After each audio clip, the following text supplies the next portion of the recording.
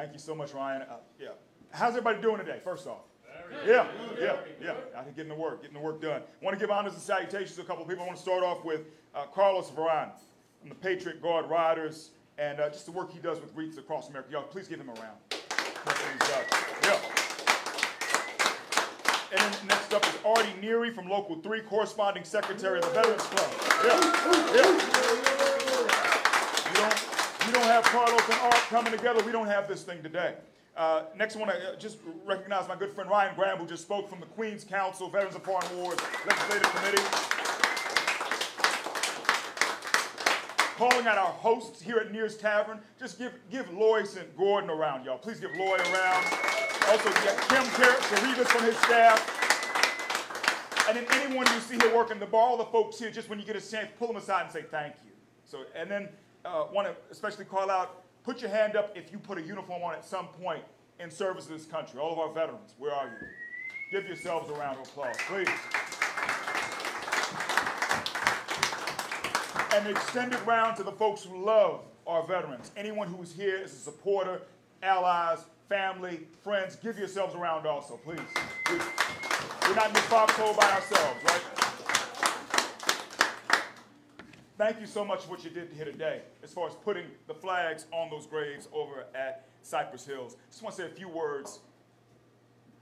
I've been going to different places, talking to people doing this across the city. I was at Woodlawn in the Bronx last week. I'm here right now. I'll be in Staten Island tomorrow talking to a group of Cub Scouts. And then I'll be myself at Cypress Hills on Memorial Day on that morning.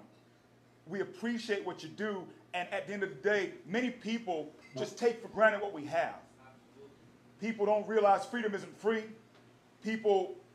Familiarity breeds contempt.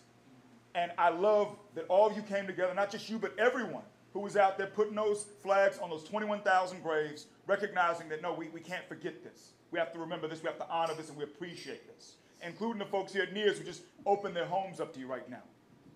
I've got to put the history lesson out here just so it can be said, because we can't name every single name of every man and woman who made this sacrifice, but we can tell the collective story. This country is 245 years, 10 months, 24 days old.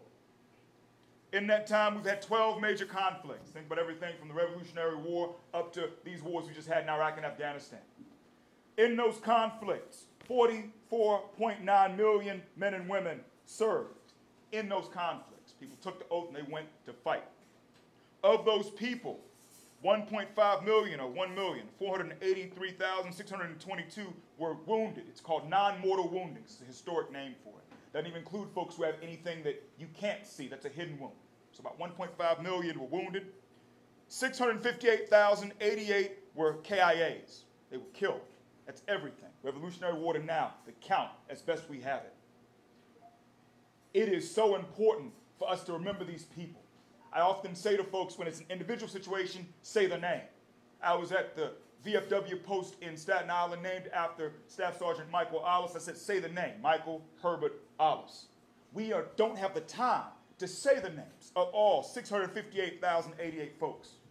The least we can do is take time like this weekend and like Monday to honor folks by putting the flag in the ground and just recognizing them there. I told the kids last week in Woodlawn, physically, whatever's left of them is laying down, but their souls stand up.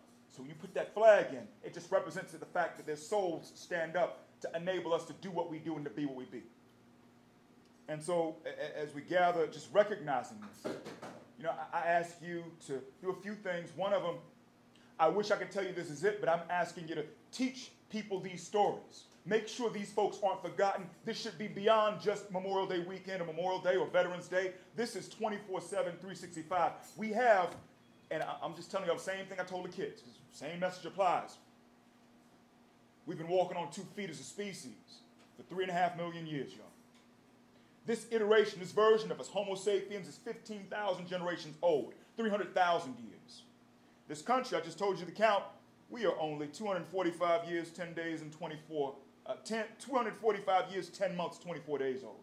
With the kids, it was some K through 6th grade, it was the Scouts. I put my hands out.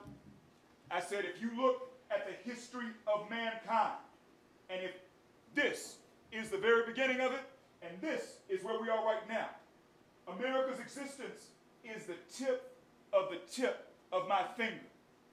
This is the first time we as a species have tried to form a multiracial, multi-ethnic, gender-respected, free enterprise-backed democracy. This is an experiment. The zigzag goes up, down, but it's upward zigzag. And it takes, for this to survive, to sustain itself, to be here, it takes men and women willing to fight and die, so that a lot of our other folks back here, the other, less than 1% serve. It's less than 7% now who have ever worn the uniform, as our World War II and Korea folks are dying away. So less and less of those who serve. These other people make the sacrifice for the larger body to enjoy life, to enjoy liberty, and to enjoy the pursuit of happiness. And so I just ask you to keep doing what you're doing today, but just let folks know every day about these things, that we might honor all of these men and women. And not just them, the families suffer too. Spent too much time with Gold Star families, spent too much time with Blue Star families to sit here and look at you and say that this is a thing we do alone. I'm in the Army, but it's not an army of one, y'all. This is really all of us here in the foxhole, and we recognize everyone who's in this tribe as we go through this fight. And so with that, just want to leave you with a few quotes and say thank you again for all that you do, and we appreciate you. This is, you see it at the 9/11 Museum. This is from Virgil's Aeneid, over 2,000 years old. It's, "No day shall erase you from the memory of time. No day shall erase you from the memory of time." And then what you do today, and what our service members do, I just got to call this out. This is Shirley Chisholm. Before Muhammad Ali said it was Shirley Chisholm. It was, "Service is the rent we pay for the privilege of living on this earth." Service is the rent we pay for the privilege of living on this earth. Thank you so much, y'all. God bless you. God bless you, Lord. God bless you all. Happy Memorial Day weekend.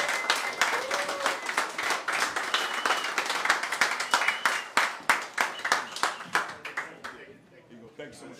Appreciate you. That's it. The final word. That's it. I don't have to say that. Thank you very much, Commissioner. Thank you. Thank you for taking the time.